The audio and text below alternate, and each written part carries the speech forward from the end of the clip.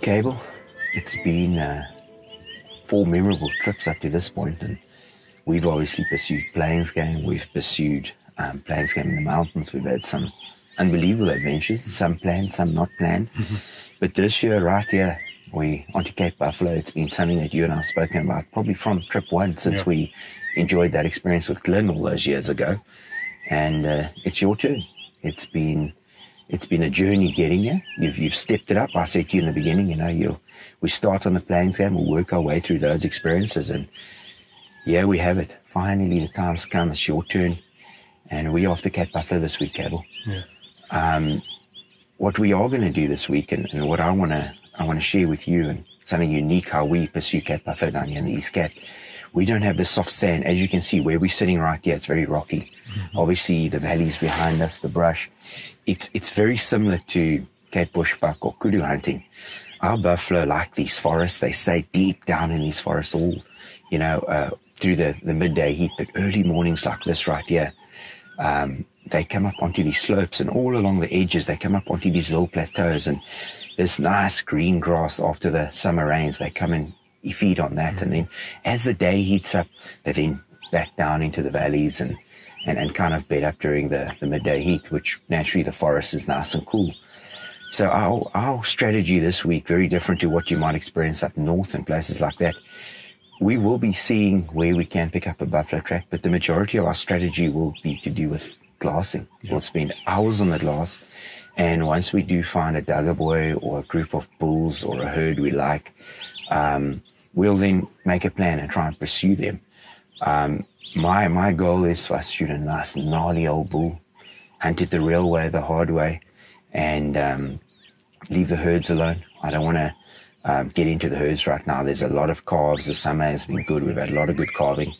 But that experience of hunting Cape Buffalo in this scenario, sitting up high, glassing hard, getting in on them, and hopefully find ourselves a good bull. Yeah, it's something I've wanted to do for a long time. Yeah. I'm certainly excited about it. Fantastic.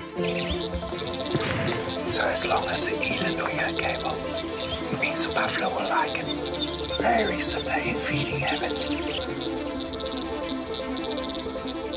Been working these banks since early this morning, and I had one of my trackers sit up scouting for us, looking into some valleys and areas where we've been seeing the buffalo as the weeks led up to the safari. And one of my guys spotted a nice group of buffalo across the way from us, disappearing over the edge, and we've come up on this side looking that way to see if we can maybe spot them.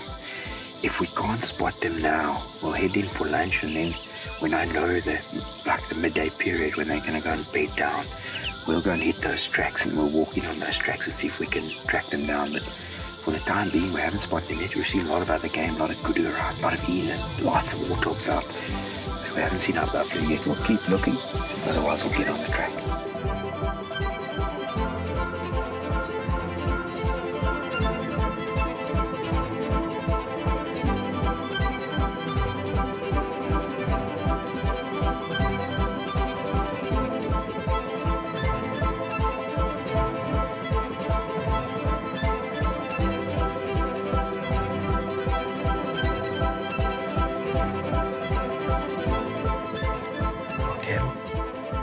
Appreciate your first buffalo bust out. It won't be your last.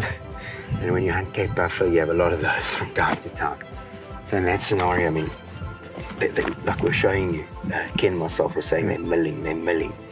And precisely what they were doing. Man, it sounded like they were 30 yards away when they were very close when they busted. So it's pretty amazing that the wind, when we left the top, the wind was kind of pulling up towards us. Over here, we were lucky. The wind was then drawing across us a little bit.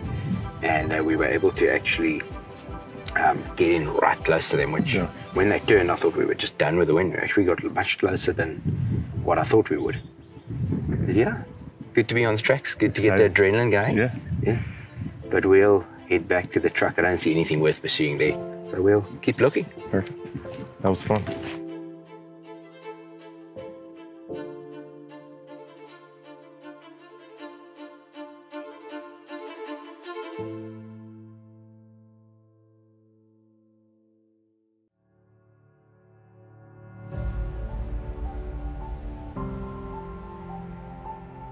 A lot of activity here, okay?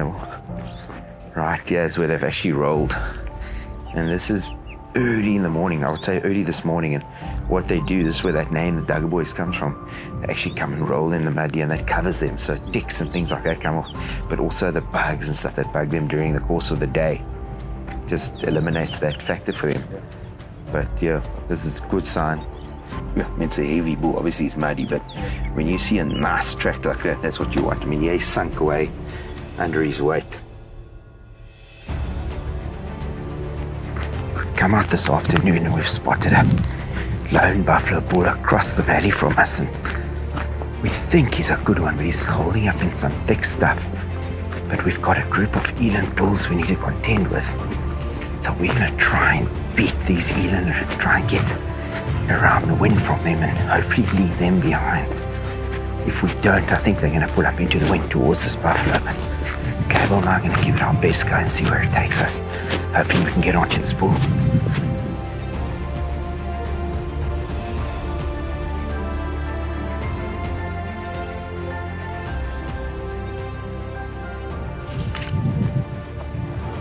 Shit.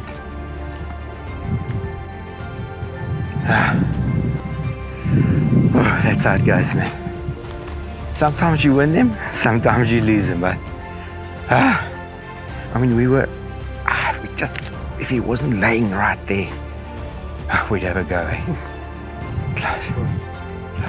But it was fun getting in, seeing the Eland, then hoping they don't bust us, and finally getting onto him and locating him, and then I think he sensed us. I mean, the wind's still pretty good, but you don't know, some Eland or something might have just pushed him out here.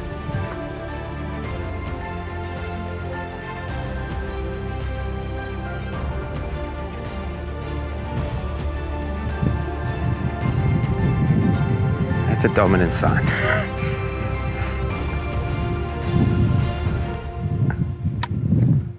Going on his own.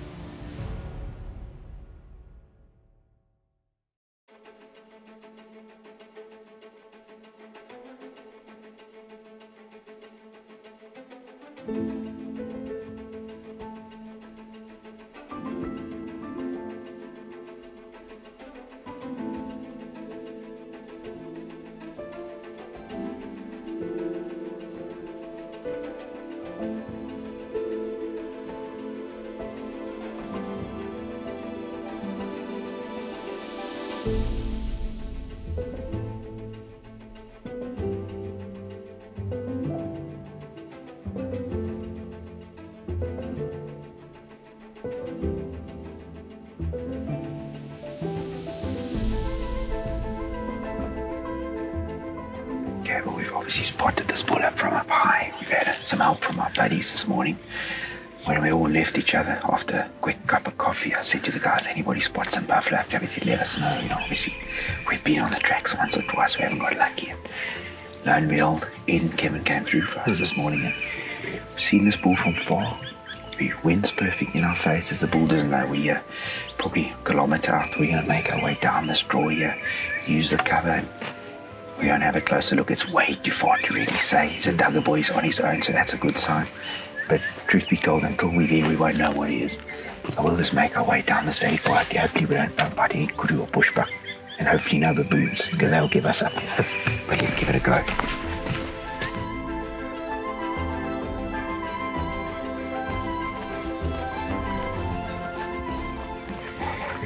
Okay, well, as always, that's when you think you've got the main right. Bit of a lull, not quite pulling up the way I like it. We're going to keep working this edge. Hopefully the wind will hold the predominant wind rate up top. It should be good.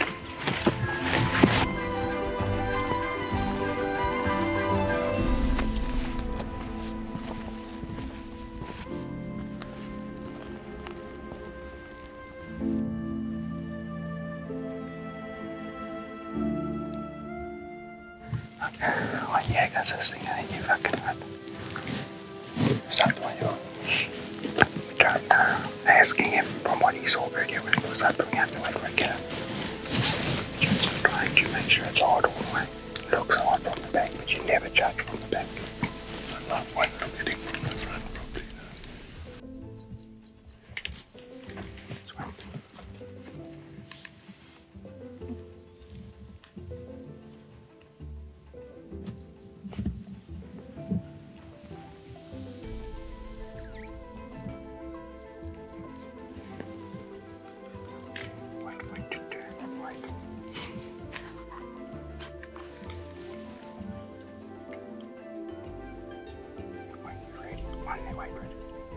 When he turns for you on the shoulder, just wait for him.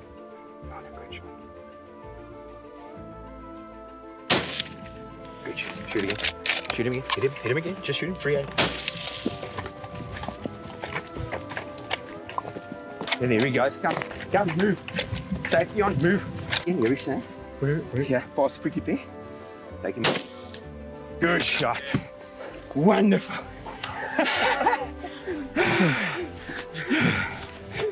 Oh man. Oh, thanks, dude. Oh. I'm so glad you were here to be part of that. I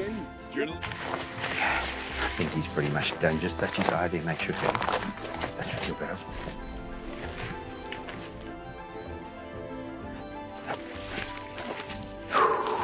Come on, man. That is a buffalo, eh? Look at that. Yeah, congratulations, eh? Oh, thanks, bro. Isn't that just magnificent? What a beast. What an animal. How old do you think this guy is? Okay, well, I would say this bull, if I look at his bosses and these white banks here on his eyes, I would say he's for sure in the 11, 12-year-old class, you know. Some regions where it's a lot more lush, these buffalo can live a few years longer, but in these conditions, it's quite hardy, summers are dry, you'll find that they probably won't live to that age. Okay, well, what an exciting morning, partner. Yeah. Spotted this bull from up high with a bit of help from our buddies and made an unbelievably fun stalk on him. We were lucky. We didn't bust out 1,400 yards, dude. Yeah, but we were lucky. We didn't bust out a lot of game along the way, which really helped us. And then when we got in on him, we couldn't find him, only to realize he's gone and bedded down. And luckily, we spotted a horn and we actually spotted some of the tick birds. And that's what gave him away. So glad we got on him. And then from there, it's like buffalo hunting goes, my man. Yeah. I've read so much about it. You read the classics from Embark and, man, Capstick. And here we are having this experience ourselves, something that I've wanted to do for so long, hunting the Black Death in Africa with good friends, someone who I trust. And, you know, when they say that's an old, mature Dagga Boy, that's the one we want to go after. And that's what we did here today. Couldn't be happier, Carl. Such an experience. It's an addictive experience, and I know it won't be our last, partner. Beautiful bull. Absolutely. Man.